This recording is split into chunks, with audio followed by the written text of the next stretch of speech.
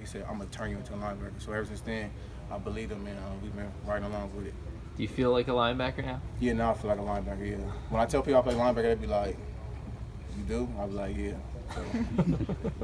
There's been a focus on pass coverage, especially this camp. How have you developed in that area? I've been working a lot with Mike, with my pass coverage, and Wink and CJ and all them guys, and Eric in the back, and TJ. Just trying to pick up on certain things in the cloud drop, with one releasing inside, kind of like settling in my drop. So just like little stuff like that, I got starting to read, trying to read routes and figure out things like that, just working on little stuff like that. What was the biggest thing that you had to learn in terms of playing linebacker, would you say? I think I'll probably say it's probably the pass, knowing like when it's boot, when it's the time to get out, turn open and run, and things like that. Or probably like seeing a puller, knowing I got to react to that fast. Little things like that I'm starting to pick up on a little faster now. Can you come back to that first camp here and being undrafted and the idea, when did it hit you that I can make this team?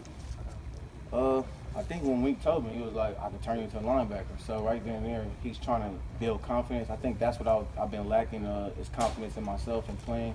So that's what Wink and Mike is trying to do, and they're doing a great job of that, is just building confidence in me, knowing that I can play, and me just playing fast. That's really about it. Patrick, do you have a clarity on the new helmet rule?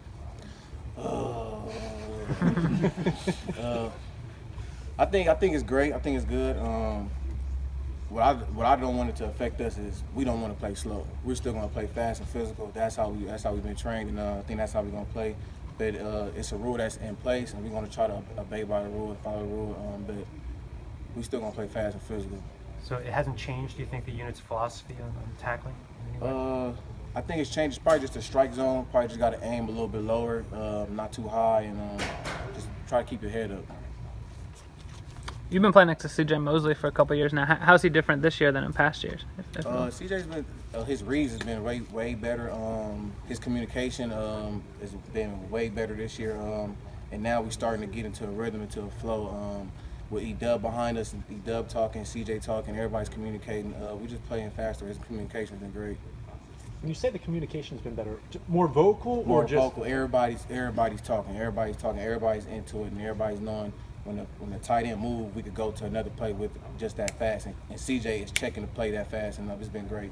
Does that have to do anything with the Wink being the defensive coordinator now, you think? A little bit with that, yeah. A little Wink open up the playbook a little bit, letting us fly around and just play ball. I'm sure you've tackled some tough running backs, but where does Alex Collins rank up there? What does he do differently? He's more shifty, so you gotta run your feet when Alex can't really try to break down, because he will make a move and cut on you. So you want to just come inside out to the ball as we've been taught and just make a play on it. Patrick